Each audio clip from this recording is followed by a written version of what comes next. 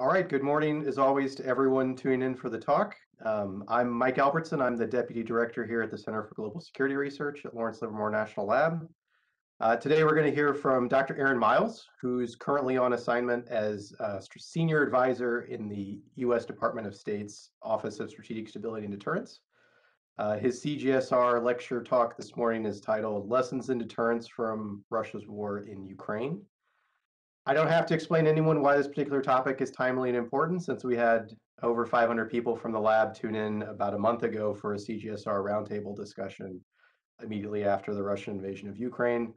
I'm not going to take a whole lot of time to introduce the discussion other than to say thank you to Aaron for putting something together for the lab on sort of just the right time on this topic of, what is deterrence? Did it succeed or fail? And what that all means for nuclear deterrence, for extended deterrence, for our allies and partners, for strategic stability and arms control, for all of these dimensions, because we're at this point, 5 or 6 weeks now into the conference that people are starting to do some navel gazing, some backward looking, some if only we had done this, maybe this could have all been prevented type talk. And I think Aaron's presentation is going to sort of wonderfully outline what it is you can do, what you can't do, and sort of what the implications are and what it all means. So let me say just a little bit about the speaker. Aaron Miles is a fellow at the Center for Global Security Research. Like I said, he's currently on assignment at the State Department. Prior to that, he was previously in the White House Office of Science and Technology Policy as the Principal Assistant Director for National Security and International Affairs, and is Assistant Director for Nuclear and Strategic Technologies. He's been also in the Office of the Secretary of Defense as a Senior Policy Advisor on Nuclear Deterrence. Prior to all of these DC experiences, Aaron has been a research physicist here at Lawrence Livermore National Lab. He's worked, researched, and written on a range of policy, science, and security topics. Deterrence, nuclear weapons, arms control, nonproliferation, fusion energy, astrophysics, space nuclear power propulsion, research security, and planetary defense. He has a PhD in physics from the University of Maryland, a graduate certificate in national security studies from Texas A&M, and a BS in physics and a BA in Russian from Arizona State University.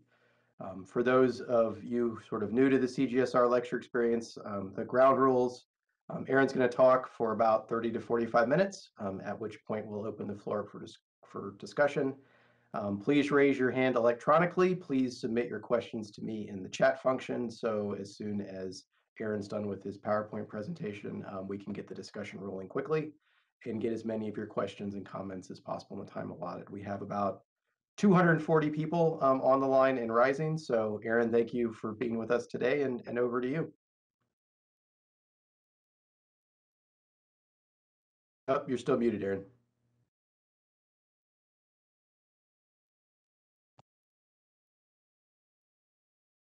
How about now? There we go. Yep. Okay.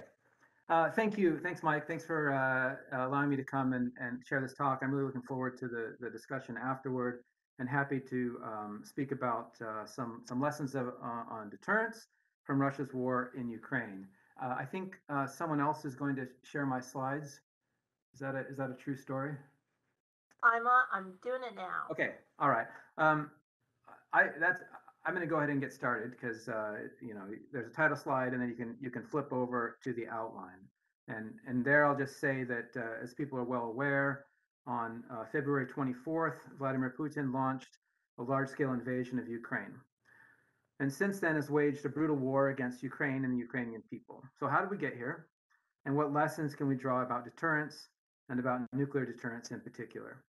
There's a range of views on this. I don't consider this to be necessarily a nuclear crisis, at least not up to this point, but it is a crisis and a conflict that contains nuclear crisis elements. And I'd like to start out by highlighting some of these elements, focusing on those more recent elements, but beginning with some important historical ones. And if you can go ahead to the next slide,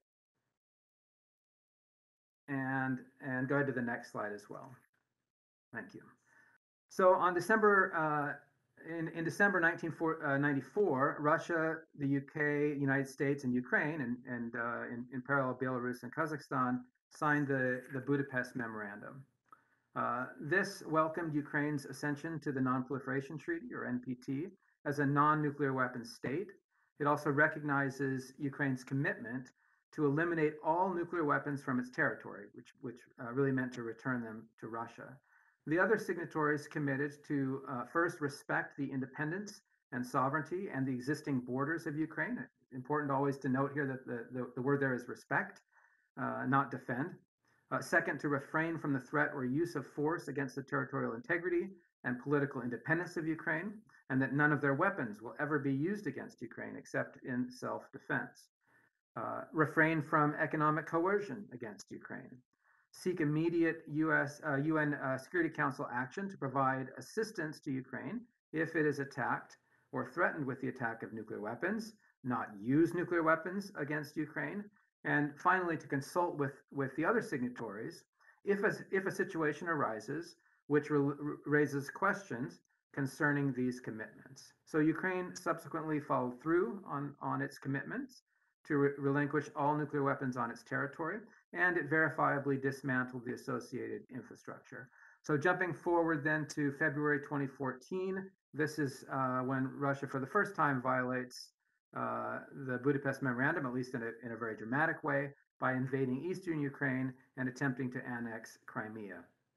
In spring of last year, continuing into February of this year, Russia amasses an invasion force along Ukraine's border while publicly, loudly, and repeatedly dismissing U.S. warnings of a potential further invasion as what they love to call baseless anti-Russian hysteria.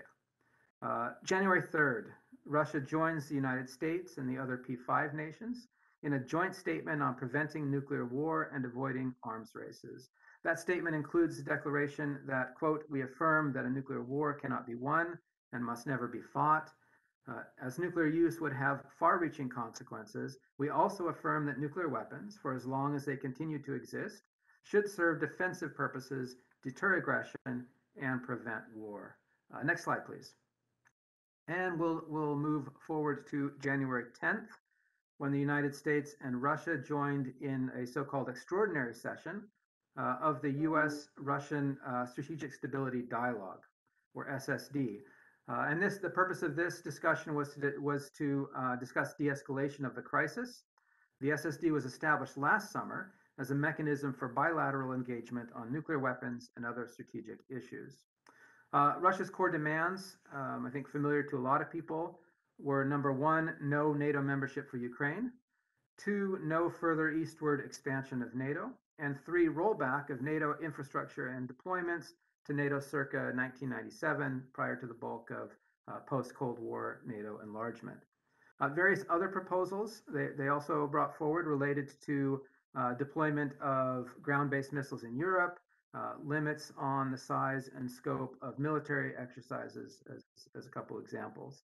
The United States conveyed willingness to engage on a range of these security issues, including missile placement in Europe, reciprocal restraints on military exercises, and next steps in nuclear arms control, all contingent on Russian de-escalation of the crisis. The United States was not willing to close NATO's open door policy or to acquiesce to those demands. Subsequently, there was an exchange of so-called non-papers between the two capitals over the next month on issues that were raised in the SSD. By the way, it's always interesting to point out a nice quote by Russian Deputy Foreign Minister Sergei Ryabkov immediately following the session, when he told reporters, quote, we explained to our counterparts that there were no plans or intentions to attack, quote unquote, Ukraine. We don't have it and we can't have it. There is no single reason to be afraid of any escalation. February 19th, Putin oversees strategic nuclear exercises. According to the official Russian statements, these included launches of an ICBM, a submarine-launched ballistic missile, dual-capable cruise missiles, Kinzhal air-launched ballistic missiles, and the new Zircon hypersonic missile. And for anyone counting, that's two of Putin's five so-called nuclear superweapons announced in his March 2018 State of the Nation address. Putin also included a special guest at these exercises, and that was Belarusian President Lukashenko, on whose territory Russia by that time had tens of thousands of Russian troops arrayed along the Ukrainian border.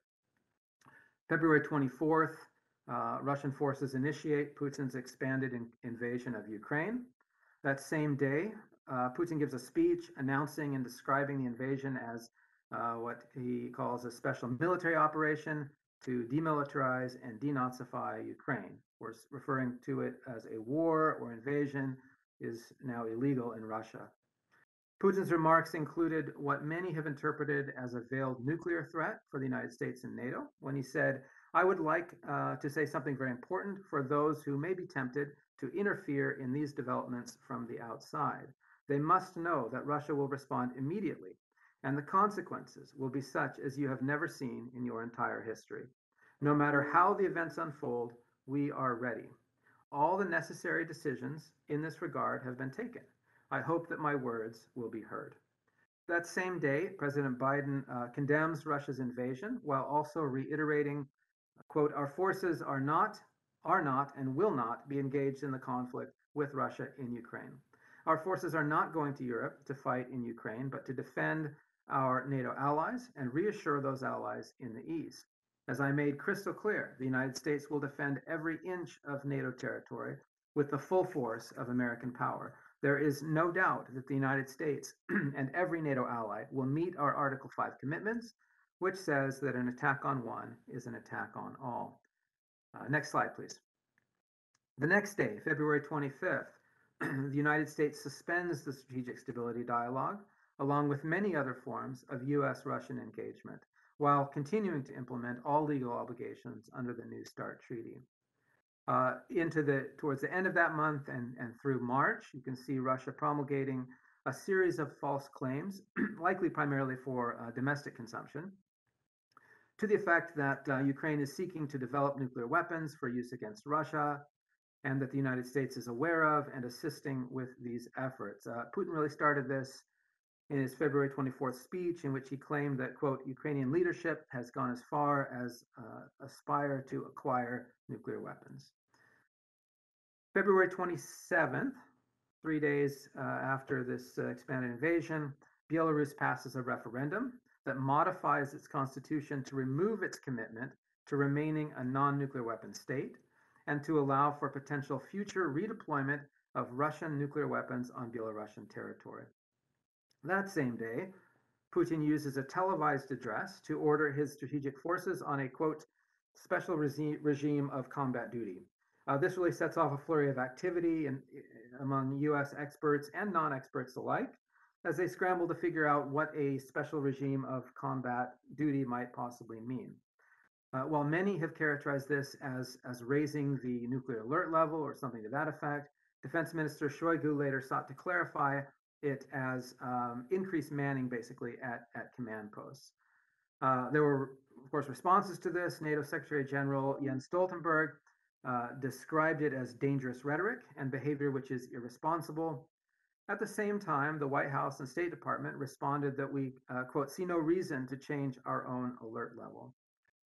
March 2nd, the Pentagon announced postponement of a scheduled Minuteman III ICBM test launch. Press statements included the following. Last weekend, President Putin directed a special alert of Russian nuclear forces. Such provocative rhetoric and possible changes to nuclear posture involving the most consequential weapons in our respective arsenals is unacceptable. The United States has not taken any similar steps.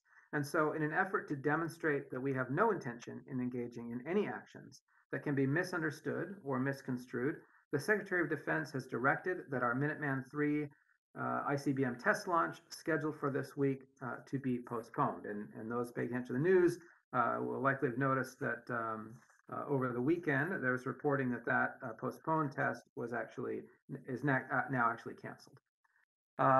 March 11th, President Biden reiterates his previous position that U.S. military forces will not fight in Ukraine, including through establishment of a no-fly zone.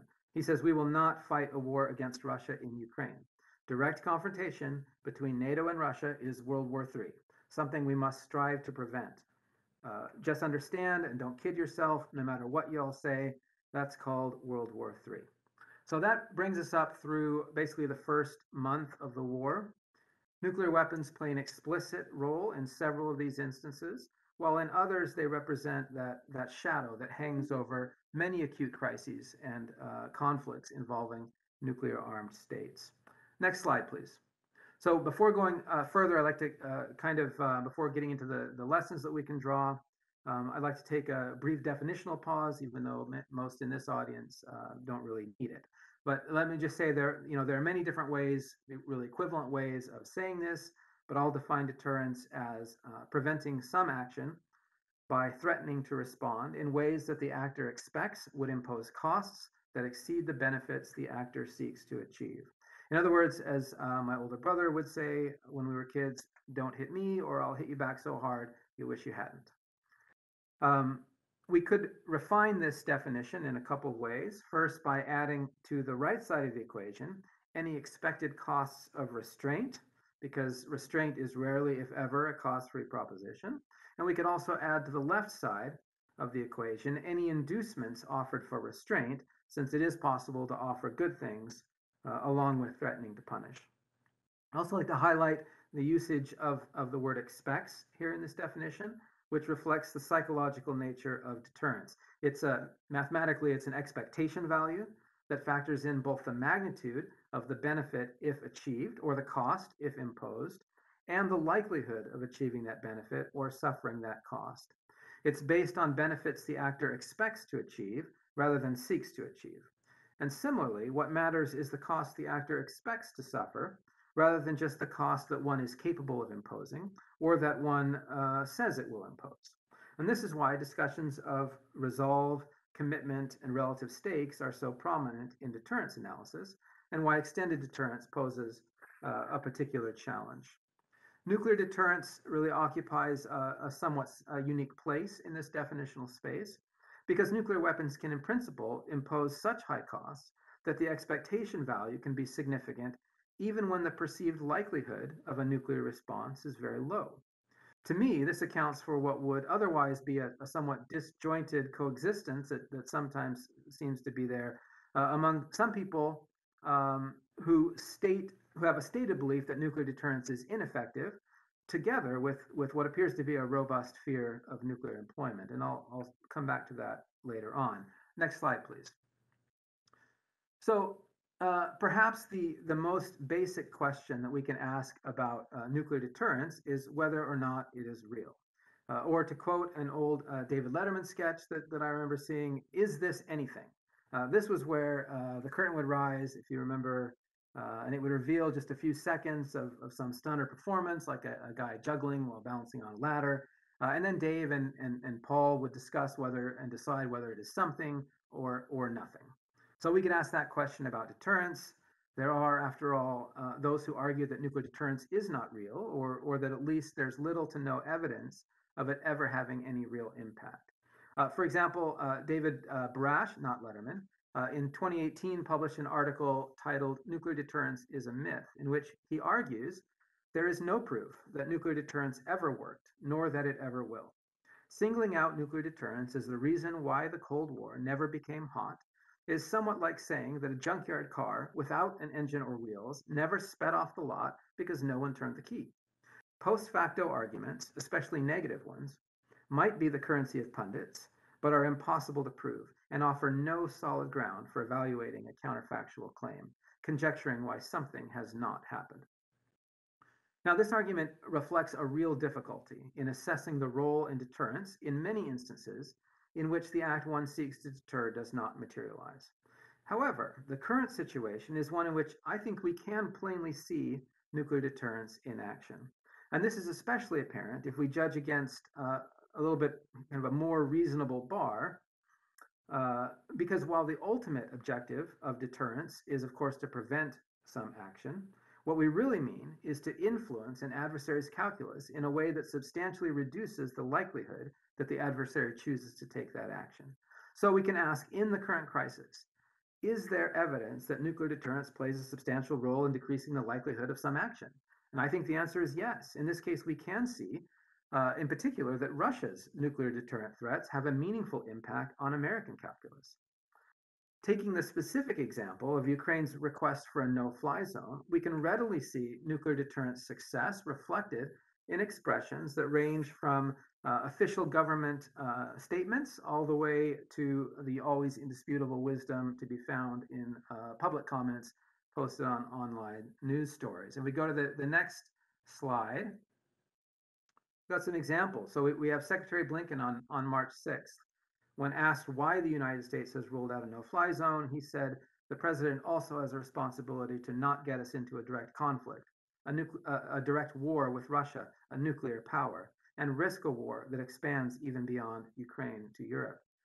Senator Chris Murphy on Twitter, there's been a lot of loose talk from smart people about close air support and no-fly zones for Ukraine. Let's just be clear what that is. The US and Russia at war. It's a bad idea, and Congress would never authorize it. Direct war between the world's two nuclear powers should be a non-starter. A Vox News article on why even a limited no-fly zone is a bad idea says calls for a NATO-imposed no-fly zone over Ukraine have been hampered by one big problem. Enforcing a no-fly zone would necessarily entail shooting at Russian planes and carry a significant risk of leading to a nuclear exchange. An MSNBC article on why increasing talk of a no-fly zone over Ukraine is troubling says the policy would amount to a declaration of war on Russia and cause the odds of nuclear exchange to surge. And a Yahoo News article, even in this case, someone advocating for a no-fly zone on why we need a no-fly zone for Ukraine says, if Russia lacked nukes, is there any doubt the West would aid Ukraine militarily? And this list could go on and on and on. So is nuclear deterrence a myth? No. We are today experiencing a case where nuclear deterrence substantially reduces the likelihood of military involvement and thereby is playing a real and non-mythical and significant role. Now, this still does not prove, and there probably remains no way to prove, that the United States would implement a no-fly zone over Ukraine if not for Russia's nuclear threats. But it does show real people whose calculus regarding taking military action appears to be meaningfully influenced by Russian nuclear deterrent threats, backed by their response capabilities. I would go even further and posit that if we ask ourselves whether absent nuclear weapons, and as we sit here today, we would be substantially more inclined to support a no-fly zone or other forms of military involvement in Ukraine, if not for Russian nuclear weapons, the honest answer for many of us would be yes. Next slide, please. This case highlights another important element of nuclear deterrence. Those who appear influenced by Putin's nuclear threats are not saying, at least for the most part, that Russia would definitely escalate to nuclear employment or would do so right away. Many are not even saying that a nuclear response would be likely. But because the potential consequences are so high, even a small chance of nuclear escalation can sometimes make deterrence effective. Another important element that we get to observe in real time here is the perception of the most likely initial nuclear response is not necessarily what is influencing people's calculus. Rather, many individuals appear to believe that some nuclear response is plausible and are deterred by the potential for subsequent further escalation. And this is, again, in real time, this is Schelling's threat that leaves something to chance. There's also a lesson in the diversity of reactions to Russia's nuclear deterrent threats, which illustrates that fundamental principle that deterrence is a psychological phenomenon that sometimes must be tailored to the specific actor. The thing that deters one person is not necessarily the thing that will deter another, let alone the thing that will deter all people. Relatedly, the fact that nuclear threats can deter some things does not mean that they can deter all things. The Russian nuclear threats that we see contributing to deterrence of US military involvement have not deterred and were probably not designed or expected to deter US provision of lethal military aid to the Ukrainians. Next slide, please. It's also interesting to explore the thinking of those who argue that the United States should not be deterred by Russia's nuclear threats from imposing a no-fly zone or undertaking other military engagement in Ukraine. Their arguments collectively seem to reflect four basic lines of reasoning and illustrate important arguments within nuclear deterrence theory. Uh, the first of these arguments is that Putin will not implement his nuclear threats because that would mean society-ending nuclear exchange. Putin is evil, but not suicidal. Ergo, we should, or at least could, proceed with a no-fly zone. Whether explicitly or implicitly, these people are expressing the view that any nuclear use between major nuclear powers will inevitably lead to full escalation, and also the view that this is a universally understood view held by everyone. Rejecting the notion of even striving to limit nuclear escalation following first use implies a belief that in the event of limited nuclear attack, the most irrational ultimate choice is guaranteed, and that deep down, Putin and everyone else holds the same view. I would say that this line of thinking appears to be reflected in a recent Arms Control Wonk podcast titled The Bunga Bunga Theory of Deterrence, wherein Jeffrey Lewis and his co-host Aaron Stein do not worry about nuclear escalation because Putin appears to still value his fancy life. Others would not put the probability of nuclear use at zero, but sufficiently low that the risk is worth taking, given all that Putin is wreaking in Ukraine, upon Ukraine, and upon the global order. I would say this appears to be the position of retired General Philip Breedlove, former Supreme Allied Commander in Europe. On March 3rd, General Breedlove and 26 prominent others signed a letter calling for establishment of a limited no-fly zone over Ukraine. Breedlove indicates his thinking in these excerpts I have here from an NPR interview given that same day to Michelle Pfeiffer, who says, "The US has enforced no-fly zones in the past in other places. Why is there reluctance to do so over Ukraine?" Breedlove answers, very simply, the opponent that we face today, we are very reticent to have a war with a nuclear power that is already talking about using nuclear weapons. Pfeiffer, would you still support the idea of a no-fly zone over Ukraine if you knew it would provoke Russia to use nuclear weapons? Breedlove says, no, nobody wants a nuclear war.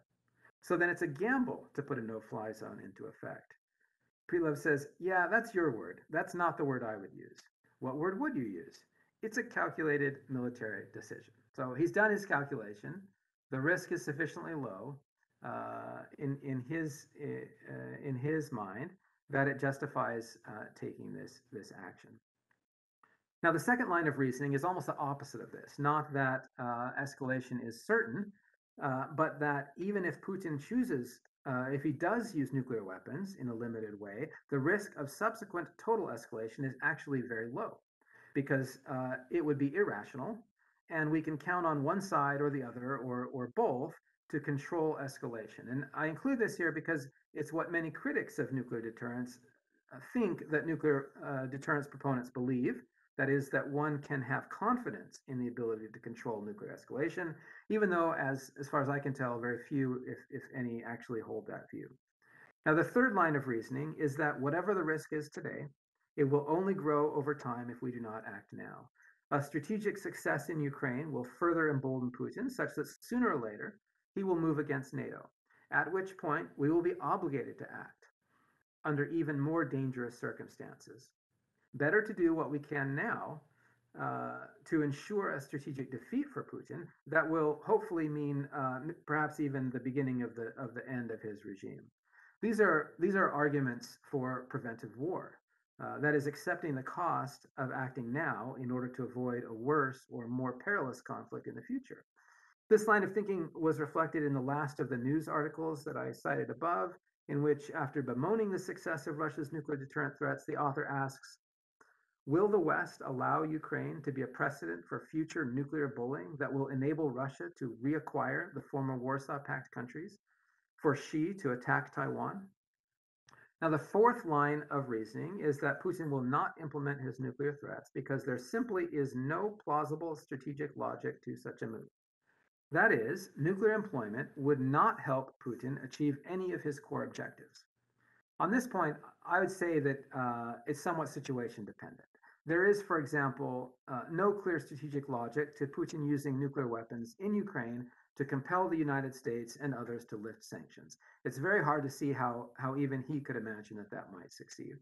But I'm not ready to rule out entirely the possibility that of limited nuclear employment in Ukraine with the threat of continuing use to force Ukrainians to negotiate a rapid settlement on terms favorable to Russia. Now, to be clear, I think this is extremely unlikely still. It would be a hugely risky move. It would be certain to have long-term negative consequences for Russia, but it's not entirely without strategic logic in the same way that some of these other scenarios might be. Next slide, please. Finally, this instance of Russia deterring U.S. imposition of a no-fly zone raises an important question. Does Russia, as the aggressor state, gain an asymmetric benefit from nuclear deterrence? It certainly is easier in this case, in this crisis, to identify instances of Russia successfully applying nuclear deterrence to the United States and our allies than the other way around. That said, I'm not prepared to draw a general conclusion on this point just yet. Putin might possess a greater general willingness to take risks, and the same authoritarian nature of his regime that makes it easier for him to take risks on behalf of his country also makes it easier for him to undertake aggression. But there's also an apparent asymmetry of stakes in this situation, with Russia, or at least Putin, perceiving deeper interests in Ukraine than does the United States. It's not surprising that this would translate into willingness to take greater risks, and that greater willingness is not necessarily related to Russia's role as the aggressor. Furthermore, where US and NATO nuclear deterrence does apply, there is no indication of flagging resolve. In a March 9th statement, NATO Secretary General Stoltenberg said of NATO's deterrence posture, NATO has a responsibility to ensure that this conflict does not escalate beyond Ukraine, so our allies are also significantly increasing our defensive presence in the east of the alliance. This sends a clear message that we will protect and defend every inch of allied territory. In a subsequent Q&A with Canada's NATO ambassador, the ambassador said many commentators are worried that the risk of President Putin resorting to the nuclear option is at the highest risk that we have seen, to which Stoltenberg responded, President Putin's rhetoric on nuclear issues is reckless and dangerous. NATO's response is that we strongly believe that we should continue to work for nuclear disarmament, but at the same time, we also made it clear that as long as there are nuclear weapons, NATO will remain a nuclear alliance.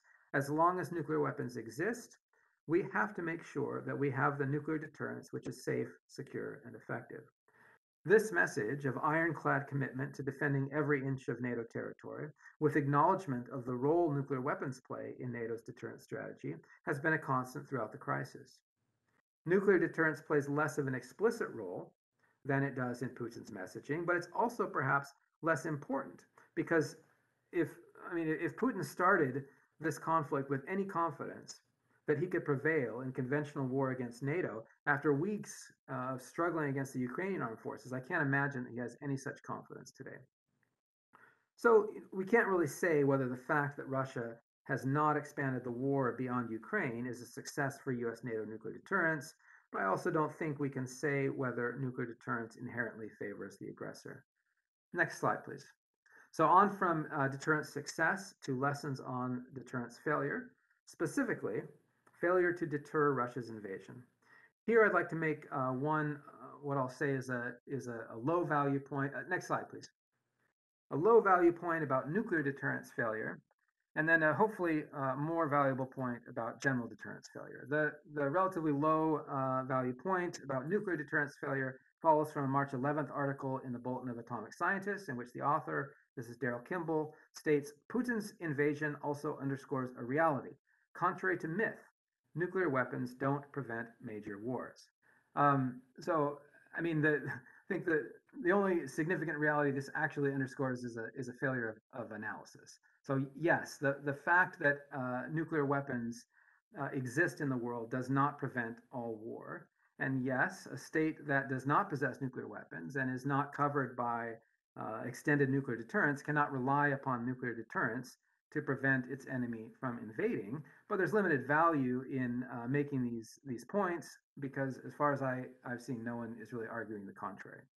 So the more interesting piece has to do with general deterrence failure. Specifically, why did the United States fail to deter Russia from invading Ukraine? In a recent Horns of a Dilemma podcast, a panelist argued that the problem was insufficient US credibility.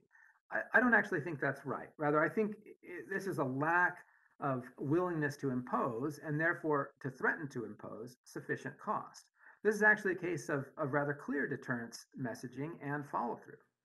In the lead up to the invasion, the United States repeatedly warned Putin to de escalate or face the consequences. And the United States stated clearly what it would do in response to an invasion, impose severe and unprecedented economic sanctions, and what it would not do, send US forces to fight in Ukraine. I have not seen any evidence to suggest that Putin didn't believe the United States would follow through on its deterrent threat, and when deterrence failed, the United States did indeed follow through. So it wasn't so much a lack of credibility as a case where Putin looked at what we were threatening, compared it to the perceived value of what he was seeking, and the expected gains outweighed the threatened costs. Again, given the asymmetry of stakes, we were not willing to accept the risks associated with imposing a cost sufficient to deter. And to extrapolate a bit, and I'm not a game theorist, but it seems pretty reasonable to expect that when a strategy of escalation dominance faces off against a strategy oriented around minimizing escalation risk, that first strategy wins out. Two caveats here. First, it appears that Putin was surprised by the severity of the economic costs imposed and by the consensus willingness of Europe to impose them. Perhaps if we had specified precisely what the response would be, it would have been a deterrent success. Well, that wasn't really an option because it appears that even the Europeans were surprised by what the Europeans were willing to do. So what they would have signed up for prior to experiencing the shock of an invasion that many did not believe was going to happen probably would have been substantially less than what actually proved possible. And second, Putin's apparent miscalculation of the economic response does not necessarily mean that it would have been sufficient to deter if known in advance. Next slide, please. There's one more, I think, really interesting aspect of this example of deterrence failure, and that is President Biden's suggestion, albeit perhaps an off-the-cuff suggestion, that this was not a deterrence strategy at all. Despite many statements from senior leaders in the weeks prior to the invasion, the president's February 24th press conference included the following excerpted exchange. So he's asked, "Sanctions clearly have not been enough to deter Vladimir Putin to this point. What is going to stop him? How and when does this end?" To which President Biden says, "No one expected the sanctions to prevent anything from happening. This is going to take time. And we have to show resolve so he knows what's coming, and so the people of Russia know what he's brought on them." That's what this is all about. He's not going to say, "Oh my God, these sanctions are coming, I'm going to stand down." He's going to test the resolve of the West and see if we stay together. And we will. We will, and it will impose significant costs on him. To which the reporter asks, if sanctions cannot stop President Putin, what penalty can? Biden, I didn't say sanctions couldn't stop him, but you've been talking about the threat of these sanctions for several weeks now. Yes, but the threat of the sanctions and imposing the sanctions and seeing the effect of the sanctions are two different things. And he's going to begin to see the effect of the sanctions. And what will that do? How will that change his mindset here, given he's attacking Ukraine as we speak? Because it will so weaken his country that he'll have to make a very, very difficult choice of whether to continue to move towards being a second-rate power or, in fact, respond. Close quote. Now, whether this was the intent all along, and I should add that he repeated this idea just a couple of weeks ago, the president is saying that the imposition of sanctions was actually part of a compellence strategy rather than a deterrence strategy. These are both forms of coercion. Deterrence is about convincing someone not to do something, and compellence is about convincing someone to do something. And even if it wasn't the strategy all along, it certainly is now that any strategy for deterring the invasion has failed. Now, theories of coercion would suggest that we take a pessimistic view of this strategy. Compellence is generally believed to be more difficult than deterrence, in part because according to prospect theory, we tend to assign greater value to something that we possess in hand than we do prior to the acquisition, and because the expenditure of sunk costs tends to lead us to overvalue objects of our desire. So if the threatened action failed to deter, we should not expect the same action to compel a reversal after the fact. However, this case provides interesting insight into circumstances where compellence might actually succeed where deterrence has failed. This is a situation involving multiple compounded miscalculations. Putin appears to have overestimated the effectiveness that Russia's military would have in this conflict, underestimated the Ukrainians' determination to fight, and may still be uncertain regarding how long a unified Europe is willing to hold with the United States in this course. It is conceivable that severe sanctions might eventually tip the scales in a way that the threat of sanctions could not do when the weight of these other factors was misjudged. And while we can't say at this time, maybe that is playing a role in what now might be a kind of reformulation of his war aims. Next slide, please. And the next topic that I'd like to touch on is nuclear doctrine, strategy, and declaratory policy. In a crisis, we can look to established declaratory policy for insight into how an adversary might act, and we can observe deterrent signaling and threats to gauge our pre-conflict understanding of nuclear declaratory policy. Over the past several years, there's been vigorous debate among Western policymakers and analysts over the meaning of Russia's declaratory policy regarding potential nuclear employment. In 2020, Russia published a document that repeated the same declaratory policy language established in the 2014 Russian military doctrine. That says that the Russian Federation reserves the right to use nuclear weapons in response to the use of nuclear and other types of weapons of mass destruction against it and or its allies, as well as in the event of aggression against the Russian Federation with the use of conventional weapons when the very existence of the state is threatened. So what should we expect in this crisis based on Russia's established declaratory policy? Well, it turns out that establishing a declaratory policy does not necessarily provide a full measure of clarity in crisis and conflict. Much of the previous debate about this policy is centered on the question of what constitutes aggression that threatens the very existence of the state. Does this mean that nuclear employment is only on the table in the event of something like large-scale NATO invasion of Russia? Or is it the case that any threat to Putin's regime is essentially a threat to the existence of the state?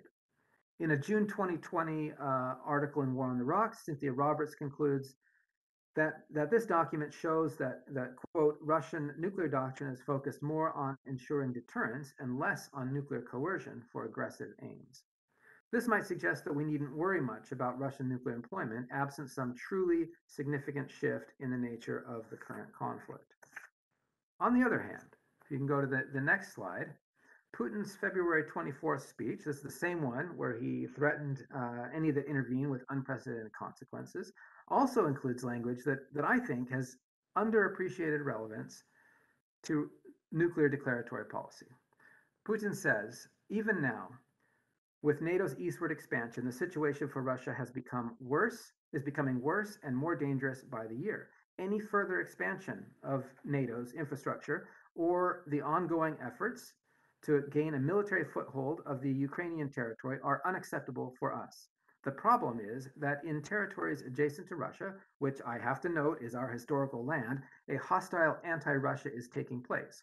For the United States, it is a policy, and its allies, it is a policy of containing Russia. For our country, it is a matter of life and death, a matter of our historical future as a nation.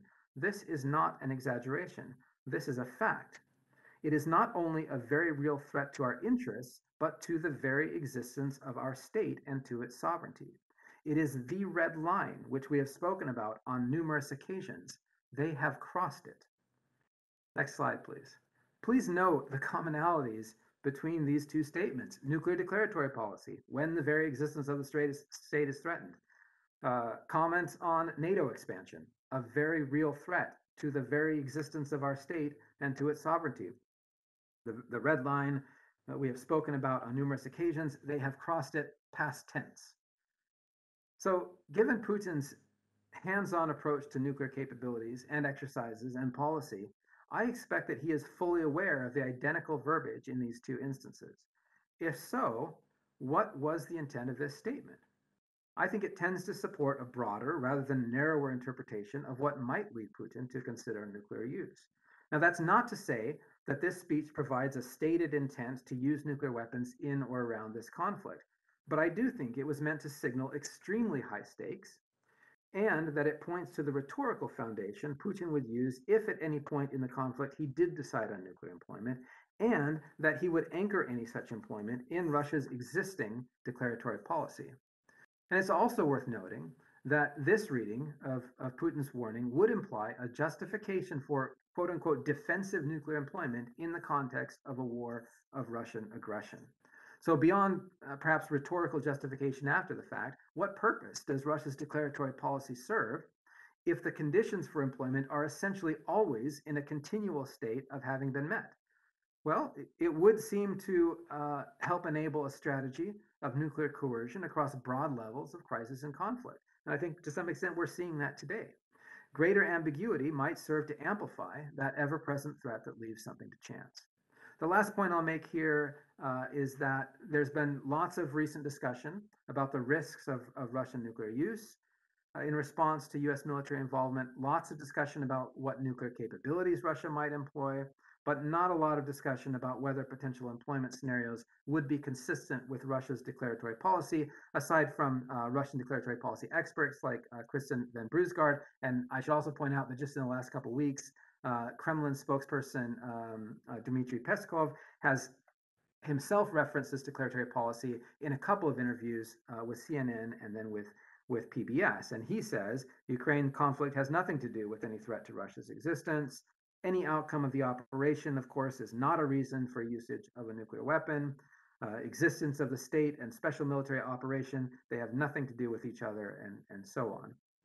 He does describe it as a warning different states not to interfere in the affairs of Ukraine and Russia. You know, all this considered, I do think it suggests that in crisis and conflict, military capabilities and tailored threats delivered in the moment play a much more significant role than does declaratory policy established in prior years. Next slide, please. So there are just four more topics I'm going to touch on very, very quickly. The first involves challenges of communicating and interpreting nuclear signaling in crisis. Many analysts have noticed that clear nuclear deterrence signaling in crisis can be very difficult. And many of us who have participated in tabletop exercises have found that to be true. The current crisis involves elements of nuclear signaling on both the Russian and the US sides. And I think that the evidence suggests that coarse level nuclear signaling works reasonably fine, while finer grained, nuanced signaling in this crisis is either absent or if it is present, it is not really understood. So on one hand, Putin's nuclear signaling, and we've talked about some of these pieces before, really send a clear general signal that US or NATO military involvement would risk Russian nuclear escalation.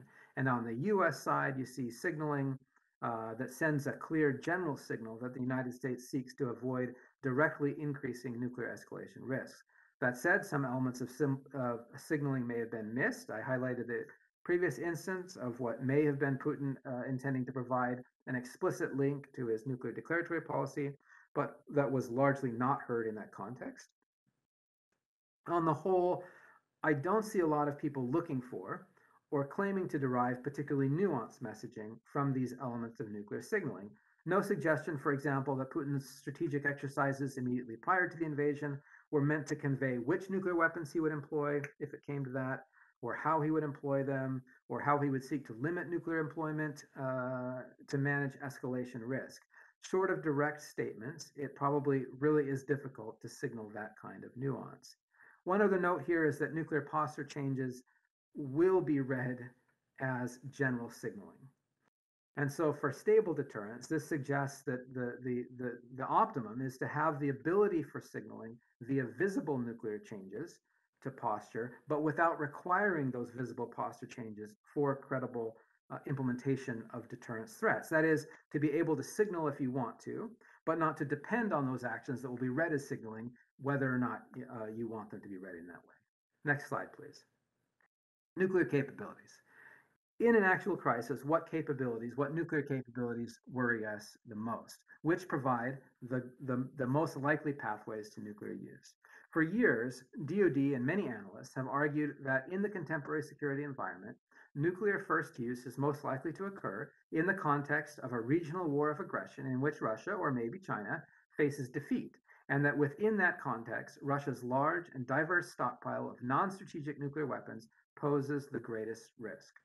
I think that we can now say that the thing we said we would worry about in a conflict is indeed the thing that we worry about in a conflict.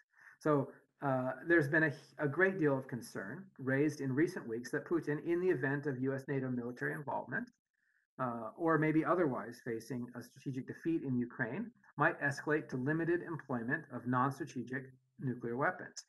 This is, of course, largely self-referential, and it should come as no surprise, but it's still worth noting. We're not suddenly worried most about say, limited ICBM strikes on the US homeland. So does this mean that non-strategic nuclear weapons are destabilizing? Do they pose a significant risk to strategic stability? To me, a nuclear capability weakens strategic stability if it creates an incentive for one or both sides to choose nuclear escalation first or early. A broader formulation might say that a capability threatens stability if it increases the likelihood that the possessor chooses nuclear escalation at any time. So I would say that NSNW tend to fail that first test. They don't generally create incentive for first or early use, but that Russia's NSNW do satisfy that broader formulation. However unlikely it is that Putin will choose nuclear escalation, it seems that he may be less likely absent his NSNW force. The problem with this broader formulation is first, that's not what strategic stability traditionally means. And second, one could then argue that possession of any nuclear capability increases the likelihood that the possessor chooses nuclear use, in which case any and all nuclear weapons are bad for strategic stability. And in this sense, I think that's a less useful formulation in terms of guiding force posture decisions. Next slide, please. What are the implications of the Ukraine conflict for U.S. extended deterrence and assurance? Does Putin's invasion of Ukraine signal that Poland might be next? And has this played out in ways that weaken our alliances and undermine our ability to assure allies? I think that so far the answer to these questions is no.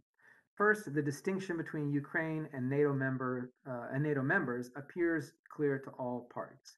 Across the alliance and throughout the crisis, there have been numerous reiterations, and I referenced some of them before, about the commitment to defend every inch of NATO territory.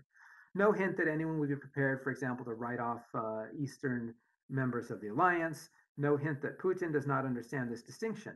On the contrary, Russia has argued against further NATO enlargement, partially on the grounds that it would provide a mechanism for Ukraine to force NATO participation in aggression against Russia that Ukraine claims, falsely, that Ukraine plans to undertake.